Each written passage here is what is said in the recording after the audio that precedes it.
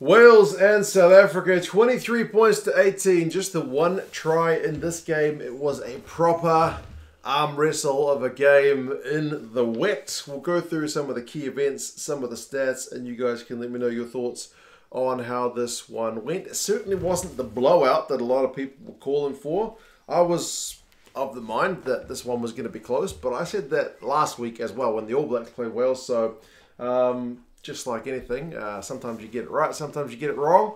But yeah, the weather probably kept the score maybe a bit lower. Both sides opting for a fair few kicks. We saw many and up and under from the likes of Bigger and Pollard, and a lot of box kicks from the halfbacks. But yeah, I just thought edge of your seat stuff. A little bit of controversy, a bloody pitch invader, and yeah, a pretty good way to start my day. I've watched this one first. I haven't seen the All Blacks, Ireland and Japan, England and Tonga. I haven't seen those games yet. They were on in the middle of the night here in NZ. So this is the first game of the day. And yeah, like I said, not a bad way to start it. Kind of tentative, to be fair. Start, it was both sides feeling each other out, which is maybe to be expected.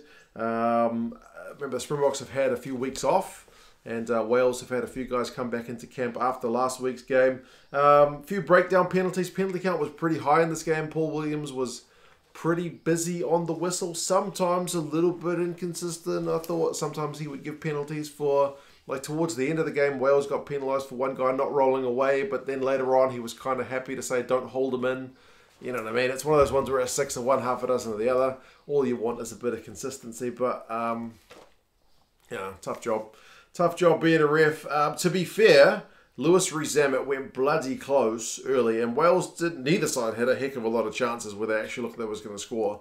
Rees-Zammit was powering for the line down the right wing after a big old Nick Tompkins cutout pass, but he stepped Mapimpi. But man, Khaleesi, who was everywhere, and your man Herschel Yankees, I think it was, managed to kind of get across and cover, put him into touch. Like you've seen Rees-Zammit score many a try from that kind of range.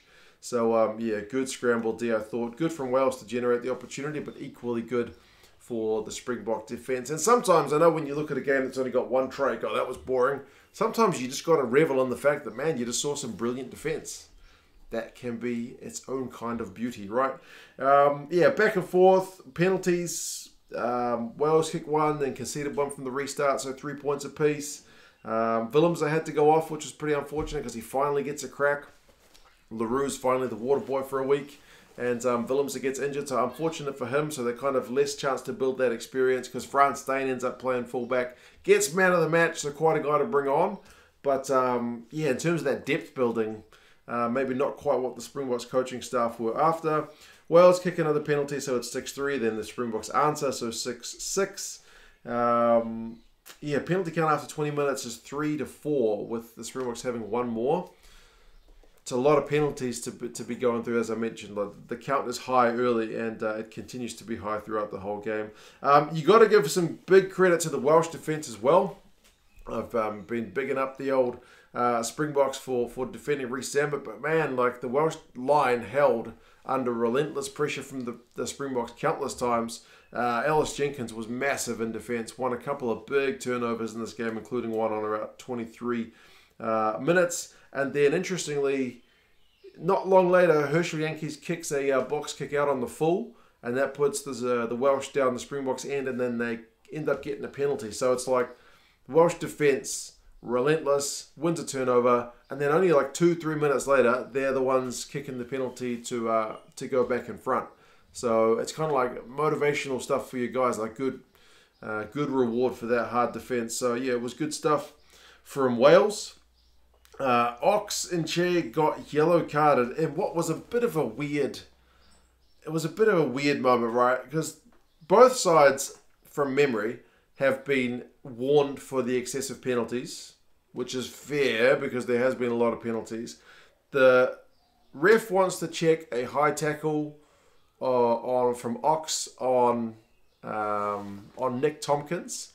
But the pass that Nick Tompkins ends up receiving is around like his head, shoulders, and he's catching the ball up high. So when Ox hits him high, Ox is only hitting his arm, which is cool, no foul play, right? And the ball ends up getting pushed into Nick Tompkins' throat, which is why he kind of recoils like he's been hit in the throat. So there's actually nothing. There's nothing doing, but they look long enough. They find something, right? It was one of those ones where it's like, well, we've stopped the game for 3 minutes to look at this high tackle. We better find something. So they find one for Ox changing his line to put in a bit of a block. So they yellow card him anyway. Sometimes you love the TMO for stopping howlers. Sometimes, I don't know, man.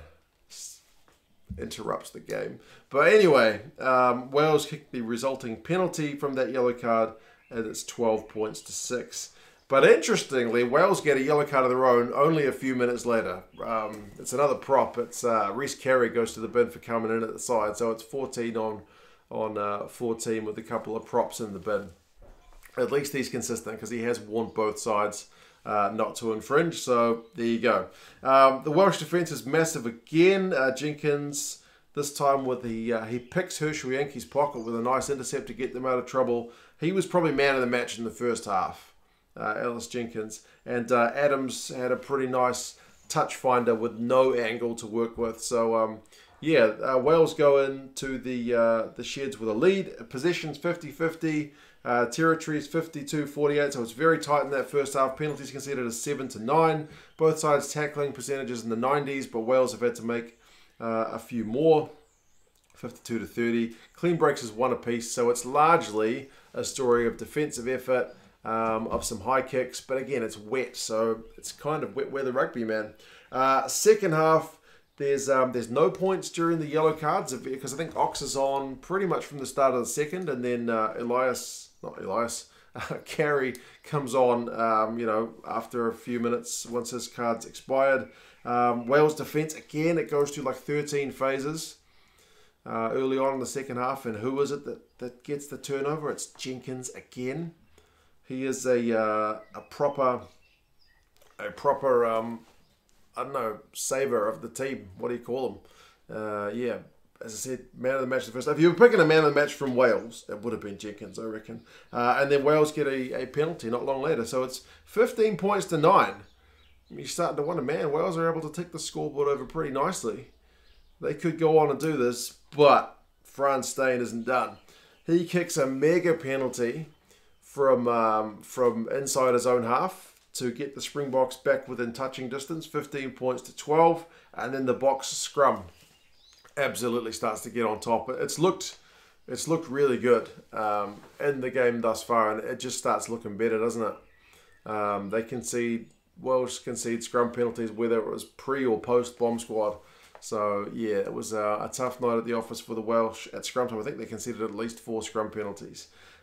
Weirdly, and I mentioned there were kind of few really attacking chances in this game, especially with the backs. Wales have finally got in the second half a nice move going. They're spreading it wide to the left wing, and some idiot runs onto the pitch. I don't know that he disrupts the move, but they have to stop the game. I think there might have been a knock-on anyway, but what on earth, man? It's the weirdest thing. Wales had advantage anyway, so they go back for the penalty. Wales knock it over, so it's 18 points to 15, but it is just weird. Like, at least the guy Javo last week had the sense not to interrupt the game. So yeah, 18 points to 15. Wales are in front. Can they hold on? Well, Mapimpi gets a try, but it gets disallowed, and it's a weird looking try as well, because Eben looks like he's offside. Eben gets the ball from a box kick, a Corbus Ronak box kick, and it looks like he's way too far in front. And it's a weird one because the box kick didn't go far at all, and Eben needed to retreat, so he didn't. So they rightly, I think, chalked that one off. It looked wrong as soon as you saw it. It's like, how is Eben there? That shouldn't be right. And in fact, it wasn't right. So yeah, that one was chalked off. But a few minutes later, South Africa finally got it done through their maul. Malcolm Marx gets it. The maul, like, once you see like Wyn Jones and some of the other Welsh forwards having to scramble back to try and come back round, like, you know it's over. South Africa has been mauling all day, and Wales's maul defence has so far been pretty solid. but eventually it cracked. So they missed the key conversion, so it's only 20 points to 18. Elton's come on by that point. He missed the conversion, which was unfortunate because that still leaves it within touching distance. And South Africa on like 77 minutes have a chance to potentially kick a penalty to put it beyond it, but they go for touch and ended up not scoring. So Wales had a chance, like just outside their own 22, to potentially go length of the field and either get a penalty or a try. But to be honest, this was not the game where it was looking like anybody was going to go length of the field to do anything. So yeah, sure enough, Wales end up conceding a penalty. South Africa knock it over at the death, so it finishes 23 points to 18. Like I say, they're not looking like going length of the field. Wales' total run meters in this game is 136. 136, which is low. South Africa's 281, which is also low, but 136 is exceptionally low. Yeah, Wales didn't have much ball in that second half. Possession over the game, 58-42, but second half 65-35 to the Boks. Territory finishes 60-40, but second half is 71-29 to the Boks. So, yeah, I think over the course of the game, they were able to kind of exert a bit more pressure. They maul it 12 times to Wales's 2. So eventually that kind of pressure of having to make your tackles, having to defend those mauls is going to pay, and sure enough, that is the case. As I mentioned multiple times, the weather was kind of conducive to maul and rugby as well. Clean breaks is 2-3, so that it wasn't the game for that. Interestingly, the lineouts were actually both surprisingly efficient given the conditions. Wales 14 from 15, South Africa 12 from 12. But as I mentioned, the penalty count was pretty high. 15 to Wales, 14 to the Boks. So when you're almost at 30 penalties in a game, yeah, you know it's because I mean, rugby's an 80-minute game. How much is ball in play? Not that much. And when you've got 30 penalties, 29, it means, yeah, it's just more kind of interruptions. To be fair, there wasn't a lot of TMO, although there was that one very lengthy TMO for the Ox yellow card, but overall kind of low involvements. Tackling percentages, 89 for Wales, 90 for the Boks. Wales make 134 tackles, the Boks just over 100. So, yeah, as I mentioned, Frans Steyn gets man of the match. He seemed pretty chuffed to get the win. So did Sia at the death. 50 run meters for him and 4 defenders beaten is by far the biggest ball carrier of the game. Lewis Rees-Zammit with 24 was Wales' top run meter guy, so it just wasn't that kind of day. Thomas Francis, though, 15 from 15 tackles. He won't be happy with the 3 penalties he conceded. Lutiaka, 14 from 15 tackles for him. So, yeah, some proper shifts. Kicks from hand, 28-32. It's not actually super high. It's high, but, again, the ball and play time wasn't always that high, so we kind of end up with fewer kicks. Someone's banging outside my street. Don't know what's going on. I'm going to sit down and watch Argentina and France now, and then catch up on Italy and New Zealand, and then Wales. I just watched Wales, Japan, and Ireland, and then England and Tonga. So I've got quite the day ahead of me. Hope you guys are all well. You guys in South Africa and Europe are probably not too far away from. Well, you're probably going to watch one more game and then go to bed. But yeah, hope you guys will take care of yourselves. Let me know your thoughts on the game. I think Wales have got Fiji next, and South Africa have got Scotland. So it should be pretty interesting games next week. But yeah, you guys take care of yourselves, and I'll talk to you again soon. See you later.